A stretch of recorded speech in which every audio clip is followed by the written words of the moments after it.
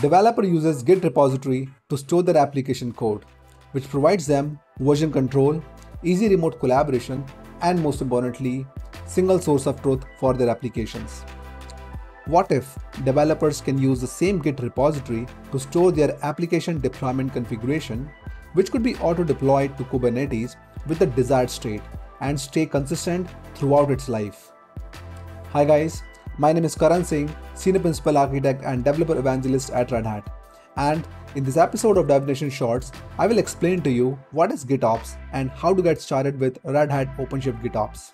Let's get started. GitOps is the way for achieving continuous delivery of applications and infrastructure operations.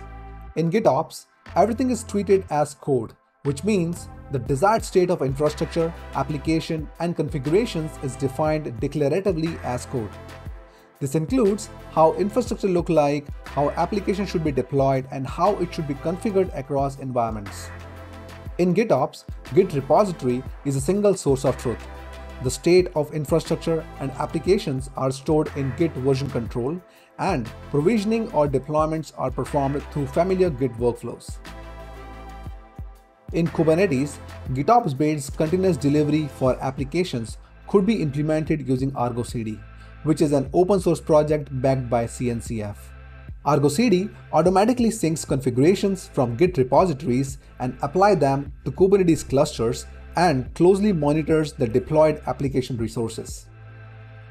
In case of configuration drifts, ArgoCD can automatically reconcile the changes. In case of configuration drifts, ArgoCD can automatically reconcile the changes. This immensely helps the ops teams to keep the application configuration consistent. Red Hat OpenShift-GitOps is an OpenShift add-on which uses ArgoCD to implement GitOps workflows for continuous delivery of applications. OpenShift-GitOps is available as an operator in the Operator Hub and can be installed in just one click. Once installed, users can deploy ArgoCD instances using Kubernetes custom resource definitions. Let us now see this in action. To install Red Hat OpenShift-GitOps, log into OpenShift Web Console using your administrative account and navigate to Operators, Operator Hub, and here search for OpenShift-GitOps.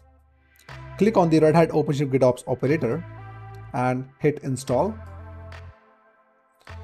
You can choose the default settings for now and click install and wait for the operator to complete installation. Once the operator is installed, the next step is to give service account of ArgoCD ability to manage the cluster. For this, we need to log into OC CLI, navigate to the user, click on copy login command, and grab the token to log in to OC. Once logged in is successful, run the command to give service account access to manage this cluster. OC ADM policy add cluster role to user, cluster admin, and OpenShift-GitOps ArgoCD application controller.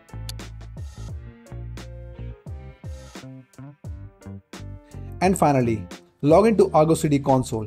To do this, we first need to grab the password of ArgoCD web console. Run the following command to get the password.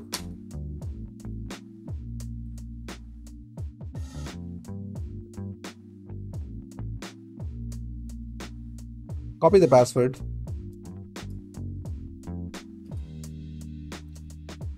Go to OpenShift Web Console.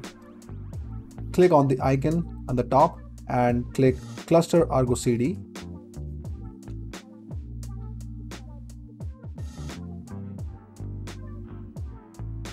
The default username is admin and the password is the one that we have copied from the last step.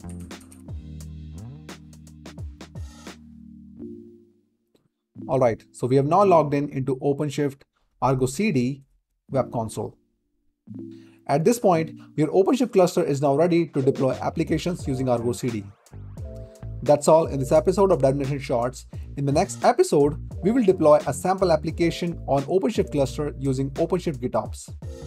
Until then, for more details on ArgoCD, I recommend you checking Getting GitOps ebook brought to you by Red Hat Developers team.